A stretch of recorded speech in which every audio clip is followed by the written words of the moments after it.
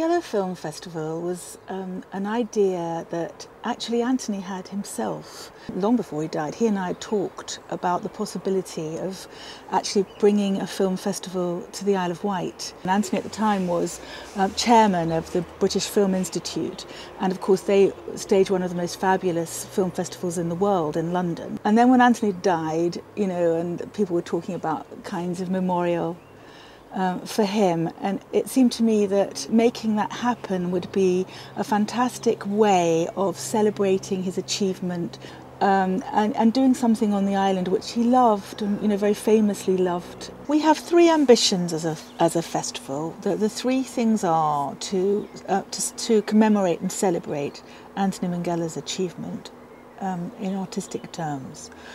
We seek to inspire young people in Anthony's name, and we seek to support local charities primarily for young people. All of those things are very, very important in enabling the festival to fulfil all its aims, which aren't just about celebrating Anthony's achievement, but also about inspiring young people and helping young people. We give any money that we raise, we are giving immediately back into the community to support young people.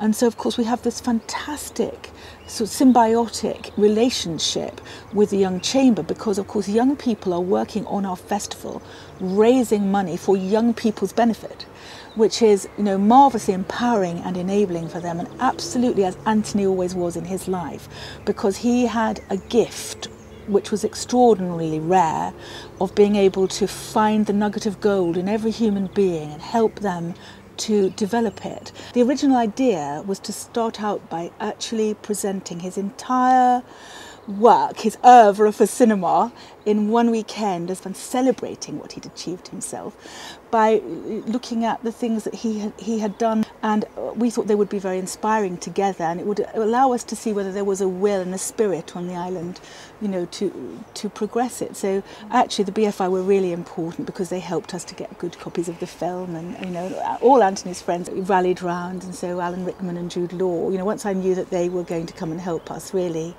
the rest was a lot easier than it might have been. Finding venues was probably the first thing that has caused me over time to be a little anxious, because although we have some marvellous places here, I would like, first of all, for it to be more whole island, you know, rather than just based in the centre of Newport. And another issue for us is that the size of them, the quality of the screens. We need fantastic world-class cinema screens, a range of sizes of cinemas to be available to us. We want to show not just straightforward movies, but also, you know, all the peripheral things about that. So this year we had script writing classes, we had short film competitions for young people, which were fantastic.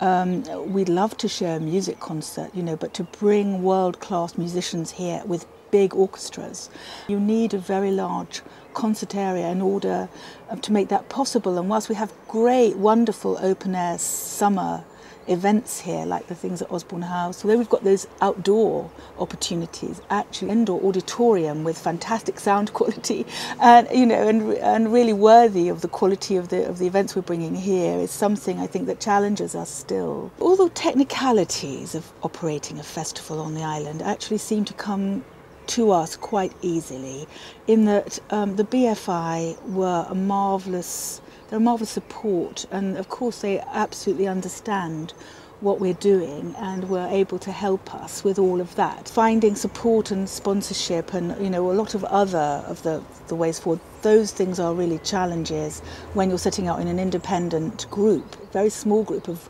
volunteers, all with day jobs, you know, trying to set up something like this. That is quite a challenge. We live in one of the most beautiful gems of a spot in the world, and I sometimes pinch myself because here we are in a wonderful place, and so to bring people to it and share it with the sorts of people who would come to a film festival, I'm sure that would encourage great interest in the island and bring a lot of business in season and out of season. You know, we have deliberately positioned this festival at a time of the year when it doesn't compete with other activities going on the island in order to bring people here, so they're spending money, so that they're using the wonderful accommodation that is beginning to be developed here. Fantastic hotels we're getting now.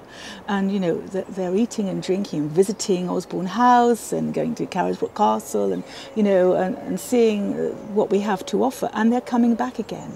The status of the island as a heritage site and the fact that it is an area of outstanding natural beauty is, I think, very important to all of us who seek to bring visitors to the island, because as well as, you know, when you're trying to tell people they can come and have a marvellous time and go and see 13 films in 13 hours, and I exaggerate only slightly, there are lots of other things for them to do here and other opportunities for relaxation. For example, when we brought Lord Putnam and his wife to the island in 2009, they were blown away by how beautiful it is. As we know, people like Jude Law can't keep away. He loves to bring his children and sail and, you know, and have a marvellous time. Marketing the festival is a challenge to us because, of course, we're a tiny team.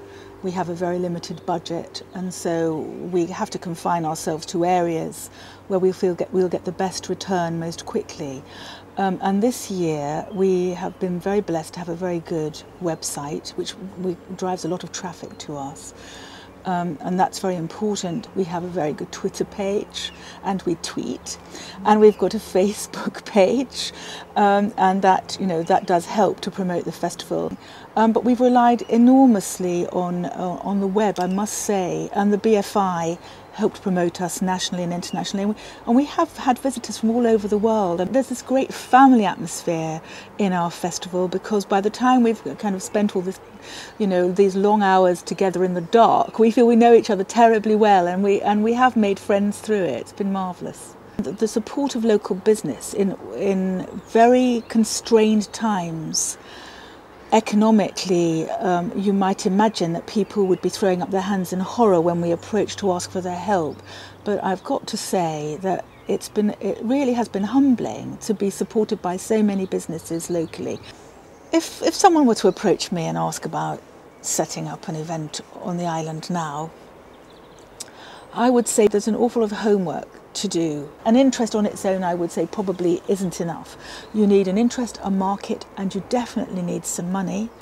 And then you need a huge amount of energy and a lot of luck. There's no time to sit still. You have to be constantly reinventing yourself and looking at what your market wants and asking questions of yourself and challenging yourself.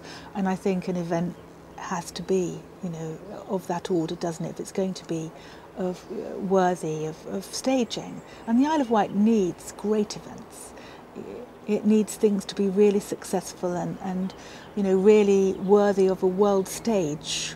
We don't want to be country bumpkins. We want to have an event here like Cows, which is, you know, the sailing event in the calendar.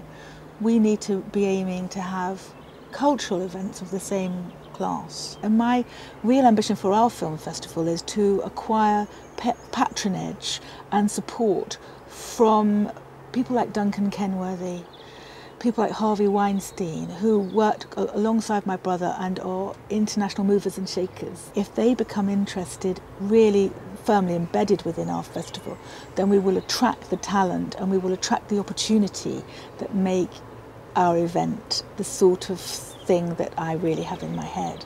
When I was approached by Carrie Armand, whose job it was at the time to run the Young Chamber in local schools, about whether Minghella Ice Cream would want to be involved, I said, well, the ice cream will be involved, and we do something with them now every year, but I've got another project for you. And this project is a very real world and absolute business thing, and she has been fantastic, because one of the great features and the unique features of our festival is how many young people are actively involved in making it happen. And so we've got 15, 16, 17-year-olds having the opportunity to work alongside national figures, you know, on a completely real project. And they love it. And you know, they're amazing. They are absolutely fantastic. They really know what they're doing. And, you know, they've brought so many compliments and accolades for themselves, their parents and their schools. They've been really, it's wonderful. It makes me feel very full of pride.